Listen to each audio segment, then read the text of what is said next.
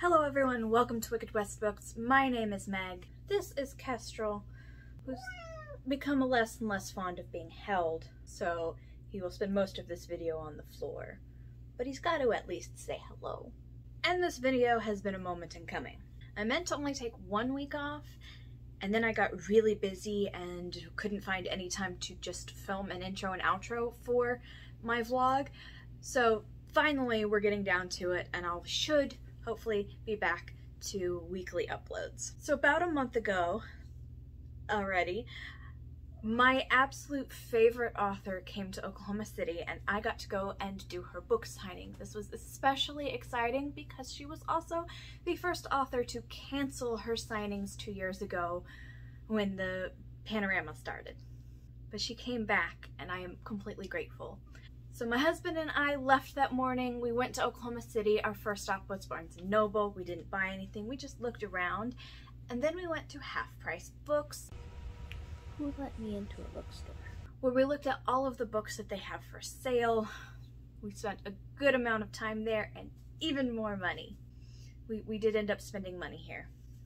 I will have to do a book haul soon because I've got a lot of books that I've bought and I haven't shown the internet any of them, and it's about time for me to do that. So while we were there, we also looked at the Patricia Briggs novels that were on sale at Half Price Books because we were going to go and see the author very, very soon. We had a couple of hours to kill and we did eat lunch before it all started. Dinner, something. We had Zorba's. It was Greek food. It's always delicious. And I found 2 of the UK covers for the Patricia Briggs books that were still on sale. You can see the stickers. I haven't taken them off yet.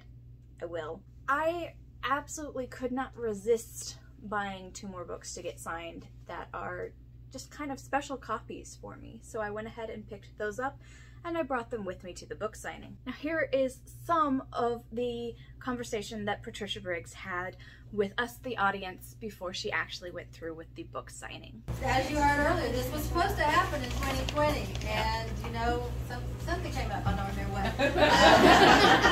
Yeah. But I thought, okay, well that'll be the last we see of Miss Briggs, and then here she is, and we are so grateful for her and grateful for you, and I'm going to turn it right over to you. Okay.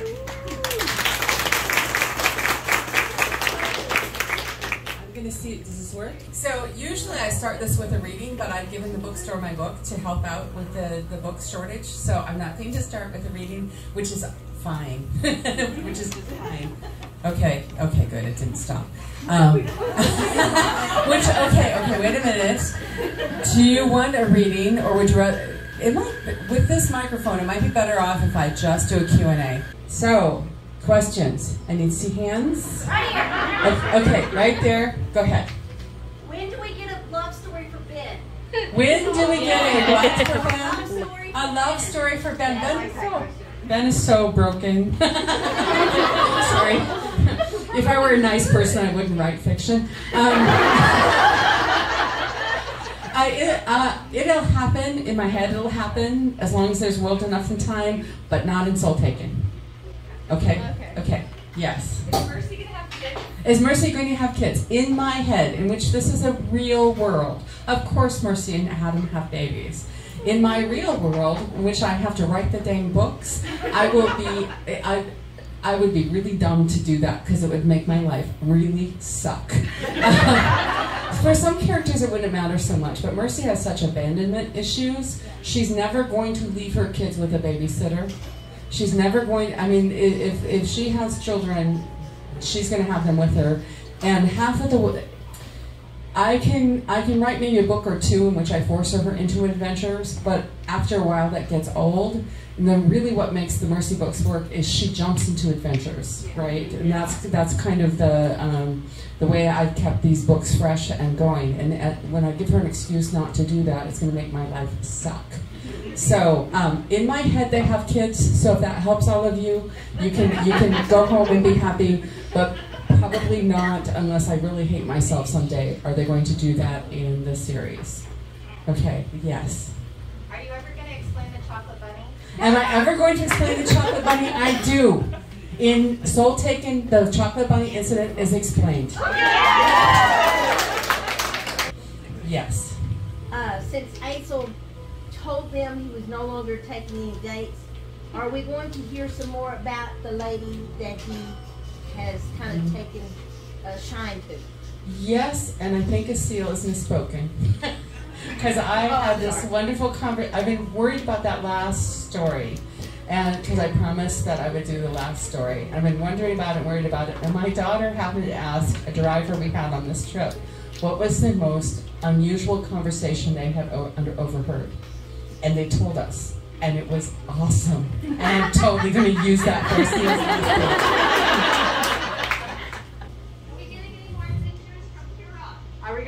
Are we going to get any more adventures from Hurok? And the answer is yes, if I had world enough or time. And what I've been talking about doing for a number of years now is putting together a bunch of short stories that are short stories from my previous series. So from the Sign series, from the Hurok series, from the Raven series, maybe from the Hobbs Bargain, and then maybe a couple of Mercy Universe stories, short stories put together and put them together. Because I can probably find time to write a short story. Oh, bless you. I can follow. She had the Dragon Bones and Dragon Blood up there. So I can probably find time to write short stories a lot more than I can find time to write novels. At one point in time, I was writing 2 books a year, and I don't know how I did it. We'll see as time goes on. This book took me a lot longer than it should have. And not because the book was a problem, because I'm really glad it was actually in this book, because this book I was really fascinated about from the get-go. But, you know, that's what happens when you work in the arts. Sometimes things work and sometimes they don't, and you just kind of plug along until something goes, okay, that's awesome, and then you can throw away the 300 pages that you wrote that were awful, and go on from there. When Mercy has babies, I'm going to do more Native traditions. I'm probably going to bring a few more Native things in there. That's actually... It leads into a different thing I wanted to tell you all. You guys probably have heard that I've got a deal going with Amazon. So, right?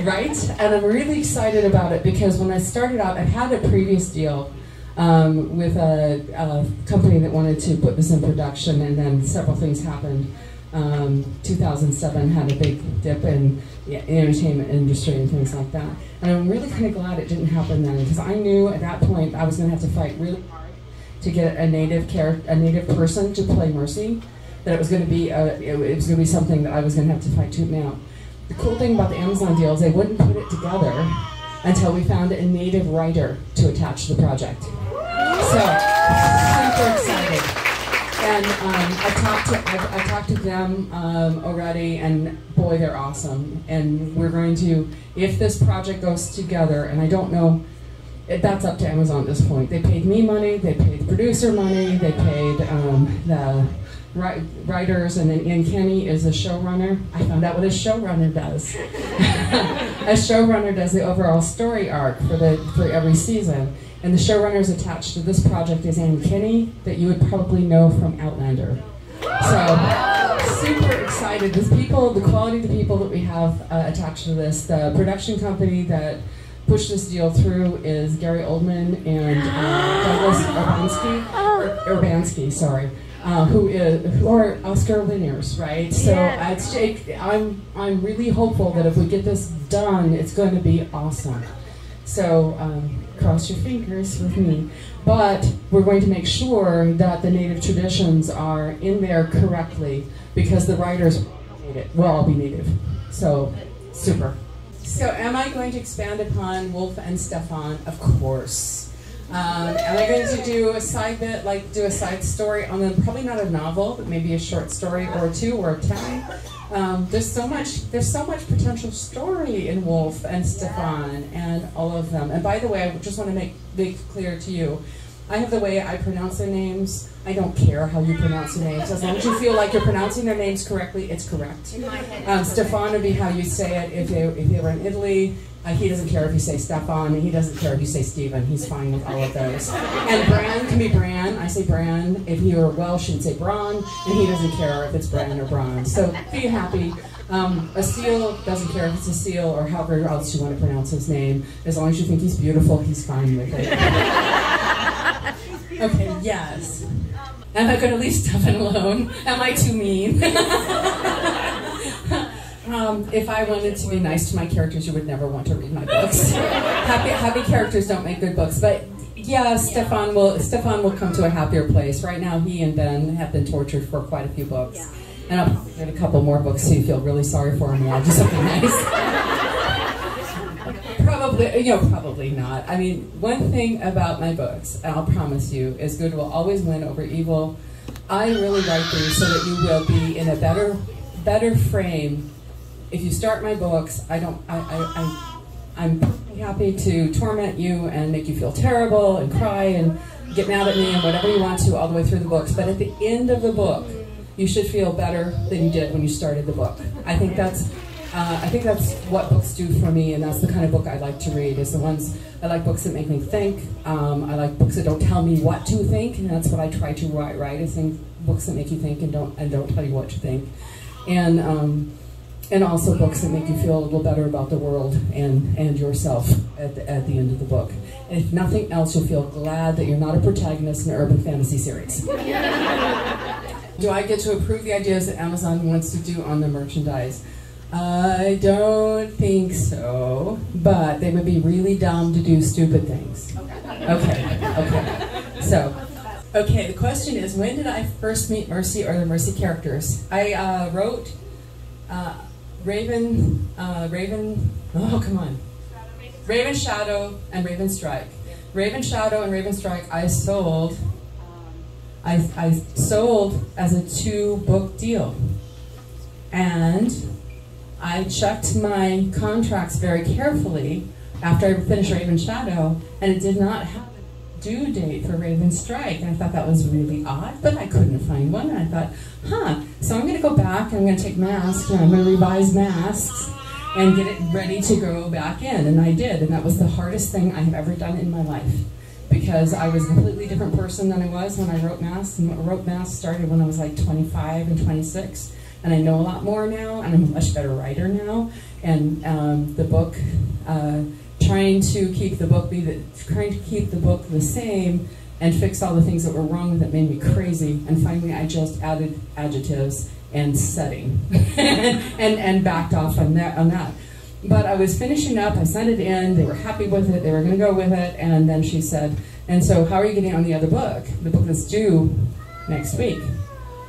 And we thought that we would take all of those books of yours that have been out of print for years and years and years and bring them back in print in the months before we release the next Raven Strike. The months before we release Raven Strike, we've got that all set up. This book has to come out here, and these books come out this, and I'll be really good advertising for it. And I went, how late can I deliver it? Because I was on page 50. And I said, and then I went back and I looked at my contract, and you know what? Sometime between when I read my contract the first time and the second time, there was a darn due date on it. So I wrote Raven's Strike in 5 weeks. And I don't think I slept 4 hours a night that whole 5 weeks. And at some point in time, I remember Mike coming down, finding me sobbing in the basement, and he asked me what's wrong. And I'm going, I have 13 people in there, or have 6 people, and there are horses going to this place, and I have too many characters. And he goes, Patty, sometimes a horse is just a horse. I go, thank you, and I went back. So I got, and I got that done, and I finished it, and I'm very proud of it.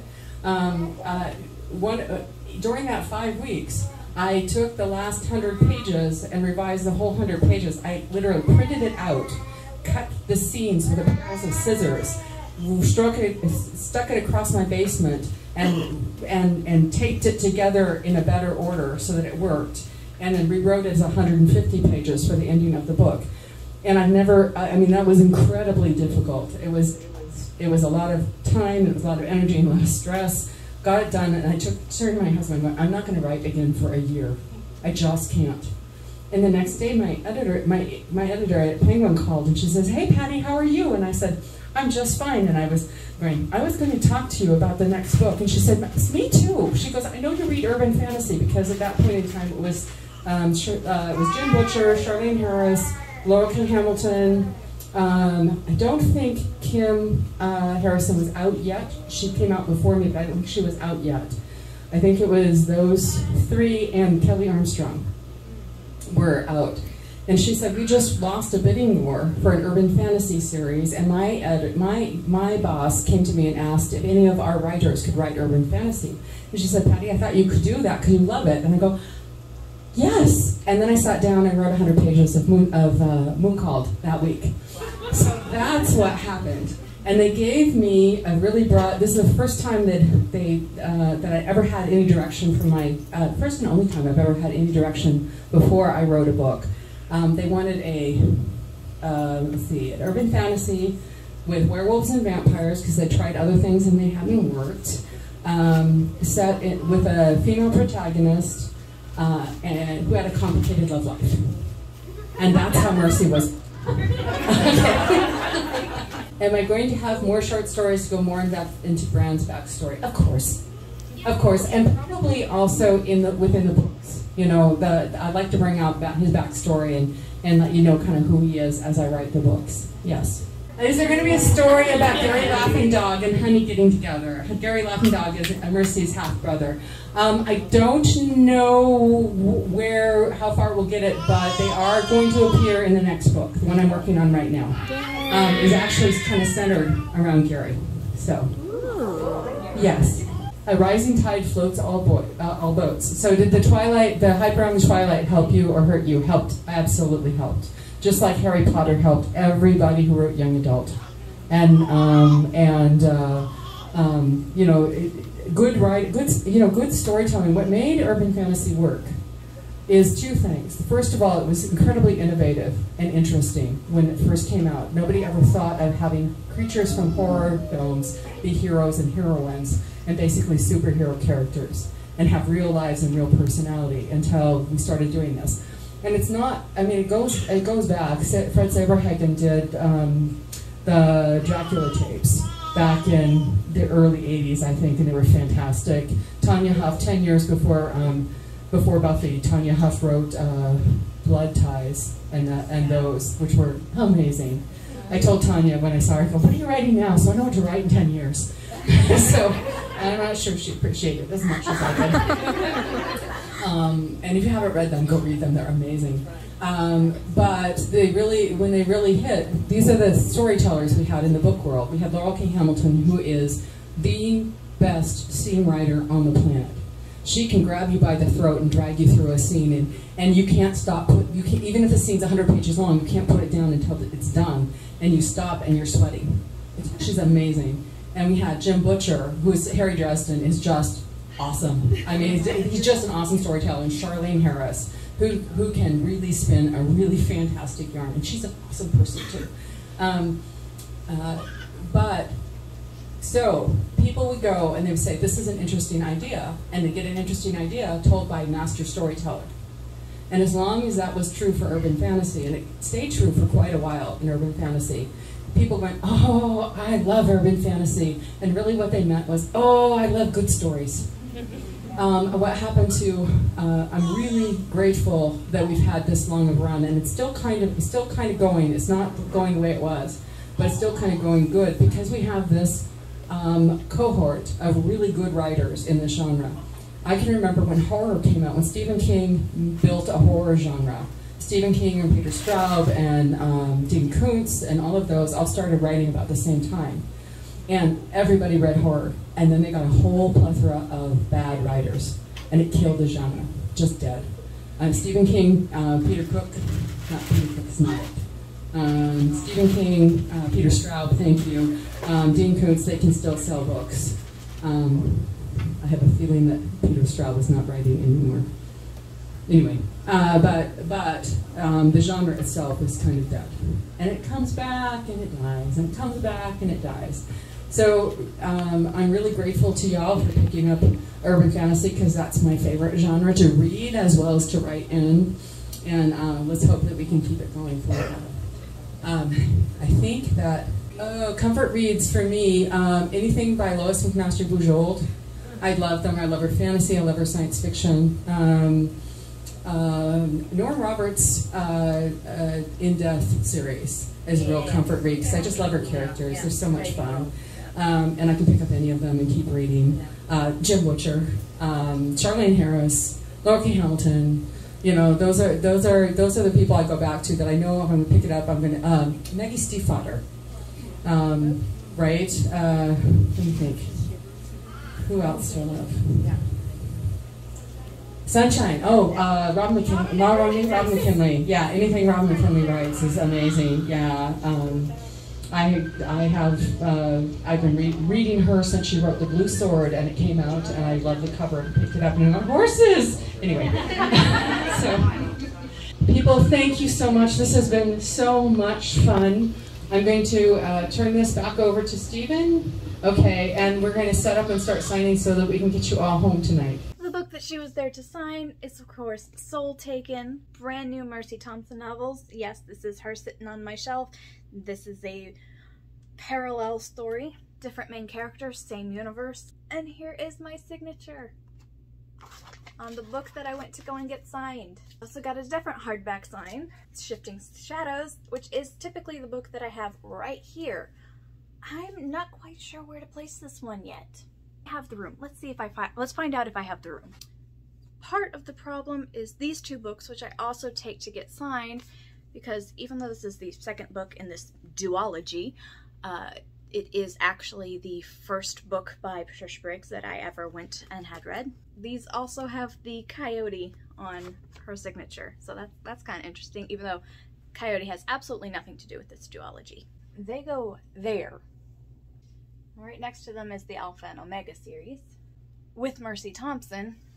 Ooh, just barely enough room. Ha ha ha ha.